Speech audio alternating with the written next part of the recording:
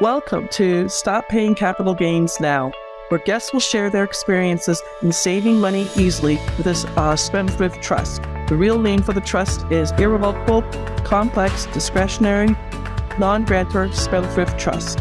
Capital gains are currently 23.8% on any profits, be it a crypto investor, crypto miner, real estate investor, day trader, forex, stock market trader. Your guest is Sally Gimon, and I want to make sure that you can learn how to save money easily. Hi, my name is Sally Gimon, and I want to say thank you for listening to my podcast, Stop Paying Capital Gains Now. If you want to find out more information, the website is thetrustisyou.com. Again, you is spelled Y-O-U, so thetrustisyou.com.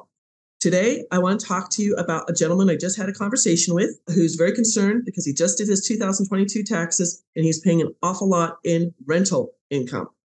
Now, the Spendthrift Trust is legal, patented, and in the IRS code. Is under 643B like Bravo. Again, it's 643B like boy. There are two trusts. One trust is for 1099 income earners. You can save up to 70% on your federal taxes year after year after year. And then there's a Spendthrift Trust that will stop the following taxes year after year. Capital gains, short-term or long-term. Interest income, that is in case if you're doing forex investing, you're doing the BRRRR strategy, or I invest in notes, or I'm the mortgage on the house and people pay me the mortgage, that's interest income. Dividend income, if you're in the stock market or in options trading or futures trading, that's there. Rental income, this is why this gentleman reached out to me, because he knows he's got 12 doors and he's making over $172,800 a year in rental income. Congratulations to him. This is why we had a conversation. And then royalties, that's in case you are an artist, an author, a songwriter, or if you're in the NFT world. NFT crypto, NFT artwork, or NFT real estate. So all of this is deferred year after year by the Beneficial Spendthrift Trust. We did have a conversation because he does get some 1099 income about just having beneficial trust and then keeping an LLC for that. And I explained to him, I don't like doing that because it is leaving him open to being sued, and it is leaving him open to paying taxes, state taxes. If everything is in the trust completely, you are going to save federal taxes. You're going to have all your information completely private. And number three, you're not going to be, if you do get sued, there'll be no judgment because you own nothing and control everything. So this gentleman called me. He has 12 doors. He has 2 wooden houses and 10 brick houses. He wanted to tell me that. I said, I don't really care what kind of rentals you have. He doesn't know what his tax rate is. So we had a conversation. Short-term capital gains, 23.8%. Long-term capital gains are either 15% or 20%. He's planning on possibly selling his 12 doors in 2023. So that was another question we had. All of them would be either 15% or 20%. And then interest income, dividend income, and rental income is all taxed between 10% to 37%. And there's 7 different layers in between. He's got to ask his CPA what his personal tax bracket is. I can't tell him that. But he knows he's paying an awful lot in rental income. So what we discussed is here's some numbers for you so he can save some money. At 10% of $172,800, I can do that in my head, but it would be $17,280 he's saving in rental income. He goes, oh, no, I'm paying a lot more than that. So what we're looking at is a 24%, which is halfway between. He would be saving over $41,472 a year, every year, with rental income with this trust.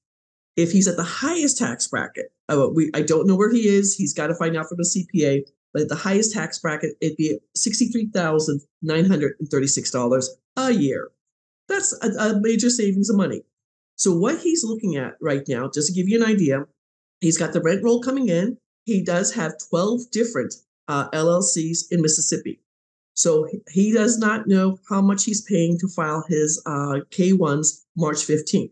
He goes, I paid at least $100, maybe $200. So I said, let's go with $100. You will stop paying K-1 fees because you're going to put You're going to do away with all those LLCs. He does have an S Corp that he has some business credit on.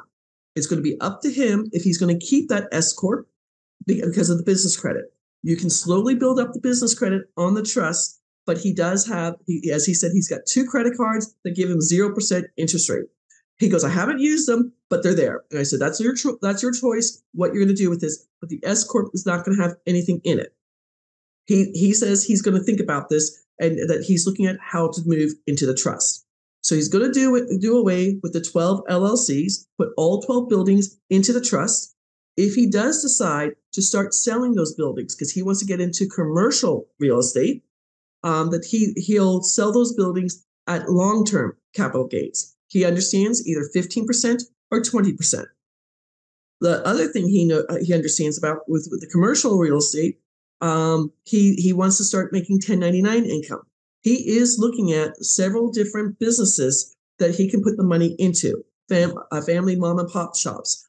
We talked about maybe a car wash. Yes, Breaking Bad again. Everyone's talking about Breaking Bad. A car wash. He's looking at 2 nail salons that someone's selling in his hometown. He's looking at a pizzeria that the person's retiring from. So I told him, hey, you can also talk to these people because, if the gentleman selling the pizzeria, he's going to pay capital gains when he sells that business to you. And I said, I have an affiliate marketing thing that will help. If you don't buy that pizzeria, whoever does buy that pizzeria needs to know about the 1099 income savings, things like this. He's like, I have all kinds of people. He's very well known in his town in Mississippi, and he wants to talk to quite a few people. Again, I'm not saying this is a necessity for people to have, but to save with taxes. This is legal, it's in the tax code, and it is patented. If I can help him save money, again, he knows for sure he's paying over $40,000 a year in rental income. He understands he can still take the depreciation. He can still take, if he's got to replace an air conditioning unit or hot water unit, he can take that off. He's also paying himself to be the property manager for these 12 properties. I explained that would stop. You would no longer have to pay the FICA and everything else. All the money is going to go through the Spendthrift Trust, and the Spendthrift Trust is going to pay for everything for you. Your water, your electricity, your car insurance, your health insurance, everything else, except for the 3 things: food, fun, and fashion. And he doesn't have to worry about that because he has 12 units plus his own house that is paid for, where he can do a demand letter up to the price of the actual value of the house, up to that actual value, pay for his food, fun, and fashion. And then he doesn't have to worry about paying FICA scores, Social Security, state taxes, or anything else because he's drawing a salary from being the property manager on these 12 properties. His comment to me is like, wow, why wouldn't I do this? I'm like, why wouldn't you? So we had a conversation. His 12 houses are completely paid for. Congratulations to him. And I said, to pay for the trust, again, we don't need to get the business trust because you're going to do away with the 1099 income. To get the beneficial trust, I'm not trying to get you in trouble, but I would get a HELOC on maybe one of the homes or 2 of the homes, to get 2 different HELOCs and get as little as possible. And then the money you're saving from paying 1099 income, the money you're saving from your rental income can pay off those 2 HELOCs. He's like, that's brilliant. I do have an email that I need to send out to him.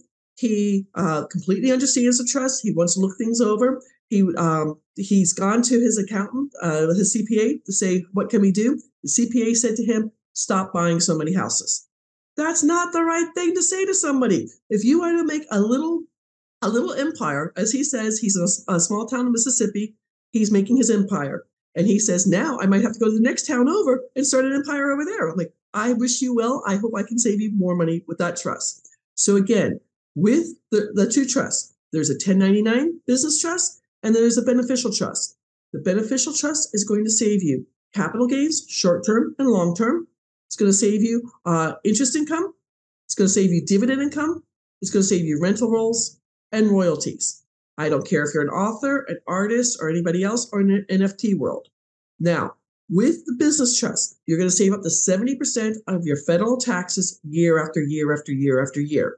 That can be majorly a lot of money for quite a few people. Capital gains, short term, 23.8%. I wholesale houses. I do what's called upset bids in North Carolina. I wholesale them, and I deal with capital gains. Long-term capital gains. If this client is going to sell these 12 houses, he would have either 15% or 20% on the 12 houses. He now thinks because he's got this, he's going to get this trust for his rent rolls, he won't have to sell those houses. He'll have enough money to start doing his commercial investing very easily. I wish him well with that. So, so rental rolls. So interest rate, dividend income, and rental rolls. Again, 10% to 37%, 7 different layers in between, and royalties are between 10% to 35%. You're going to save this money year after year after year with the Spendthrift Trust. If I can help you, talk to you, again, this conversation I just had with this gentleman, he's thinking about selling his houses. He wants to save the rental income and then sell the houses to get to commercial. But now he can probably keep the 12 houses and then get into commercial on top of this. Because if he's saving over $40,000 a year, plus not filing K1, paying for K1 filing taxes, it's going to save him quite a bit of money. Again, my name is Sally Gimon. I want to say thank you for listening to the trustisyou.com podcast. Now I'm up to, I think, 18, 19 episodes. That's amazing. And then the website is thetrustisYou.com. This is legal, it's patented, and it is in the IRS tax code 643B. If I can help you save money year after year, please reach out to me, set an appointment, or I do a live Zoom every Monday night, 8 p.m. East Coast time, where I can answer your questions too. Have a beautiful week. Take care. Bye-bye. Thank you for listening to Stop Paying Capital Gains Now. You can find out more about this at thetrustisYou.com. Make sure you hit the subscribe button so you can get this and every other episode that comes out. We have lots of great stuff coming up, so make sure you hit the subscribe button so you don't miss out. Thank you in advance for all the reviews and comments. I really do appreciate it. And I look forward to serving you next week's episode. Take care and have a beautiful week.